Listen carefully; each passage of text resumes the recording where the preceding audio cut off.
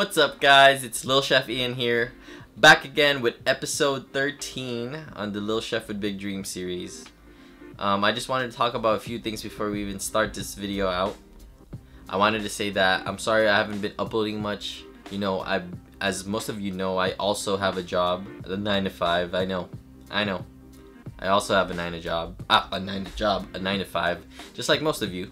And it's been really busy at work because a lot of people and myself, including myself, are going on holiday break starting next week all the way through January 1st. So that means that a lot of people are trying to finish their projects up really early. I've been getting a ton of responsibilities and a ton of tasks in my job, so I've been really focusing on that so that I can, you know, spend quality time with my family during break, and I can start making more videos for you guys, you know, with these live cops. So some plans for the future: I really want to upload more. I have more live cops. I also haven't been botting that much, even though, you know, these live cops are gonna be lit, but I haven't been botting as much as I want to, just because of work. But now that I'm back and I have some time on my hands, I'm gonna be back botting. I'm gonna be back making videos, and I'm gonna be back reaching out to you guys in the community. Whenever you guys have questions, you can always DM me on Twitter at Lil Chef Ian. So, you know, direct your questions to my Twitter. I'm always open. So yeah. But anyway, episode 13, all about my monthly profits of November, which I know a lot of you always ask about. How much do you make? How much do you lose? How much do you spend on proxies? Stuff like that. So I'll go through that breakdown with you guys, all the numbers and everything.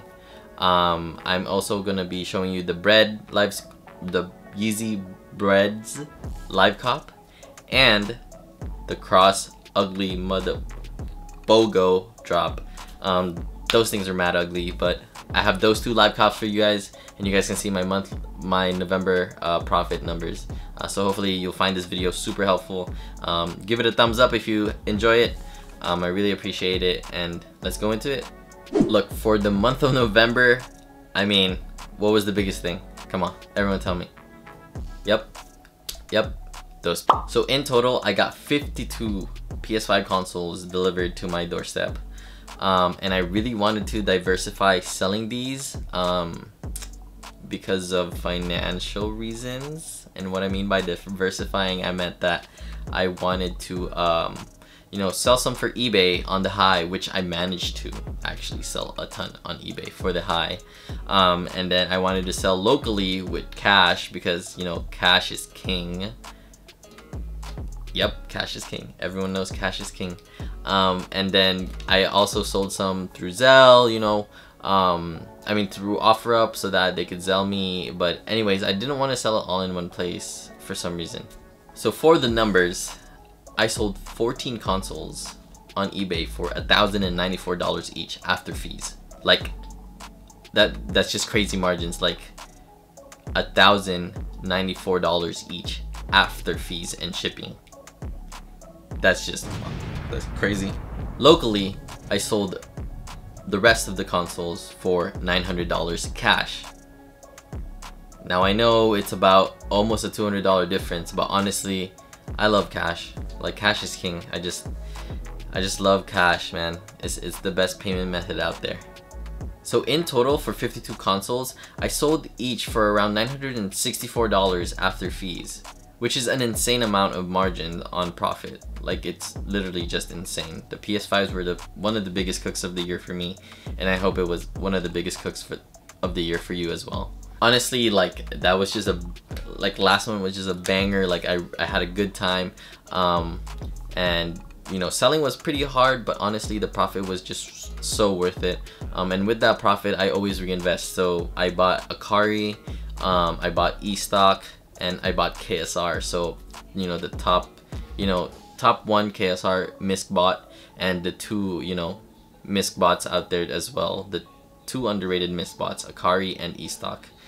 So I bought those as well, just as an investment, and if they ever come out to be, you know, good and useful miscellaneous bots, which they actually are, I'll go ahead and use them.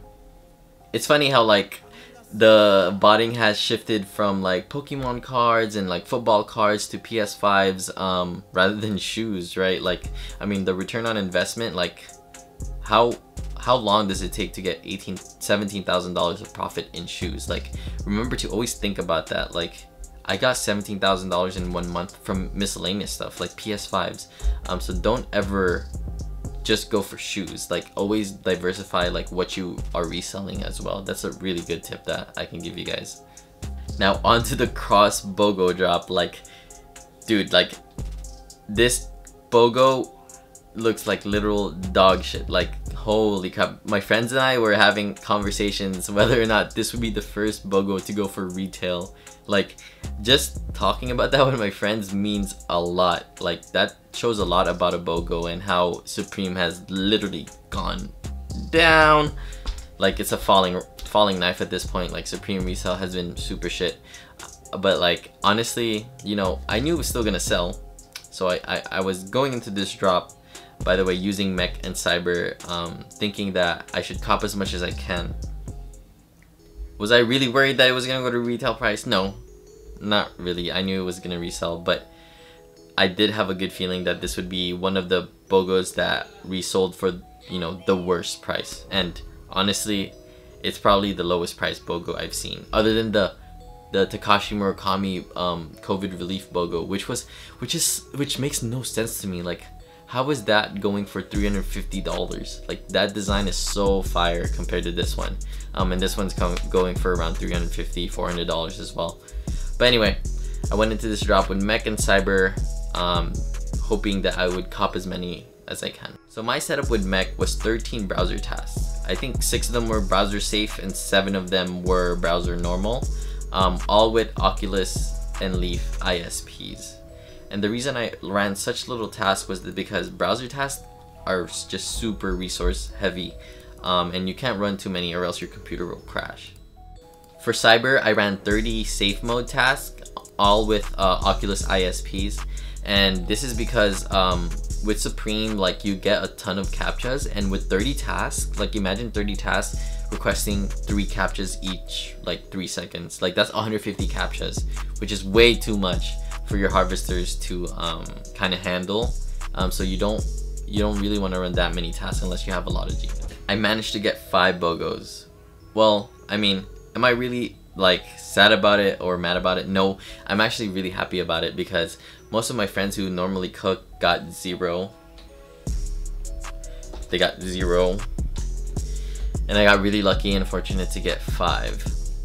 I really wish that I could run more tasks with Mech, you know, especially browser tasks. And I'm actually building a new computer so that I could use it for botting. So it's another one of my investments. I'm building a new computer because I've had my old one for 4 years now, and I think it's time for an upgrade. So I'm going to be using that new computer for botting, for gaming, for productivity, a lot of other shit. But it's going to be a really nice computer, and I'm really excited for it. This Bogo is selling for around $150 profit each.